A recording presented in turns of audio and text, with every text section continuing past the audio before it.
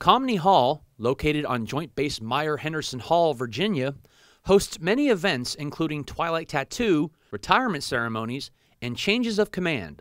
The United States Army Center of Military History at Fort McNair, District of Columbia, recently renovated the existing displays inside Conmy Hall. They also plan to add video displays of the Presidential Salute Battery and the United States Army Drill Team, as well as a touchscreen display of famous members of the Old Guard and Medal of Honor recipients.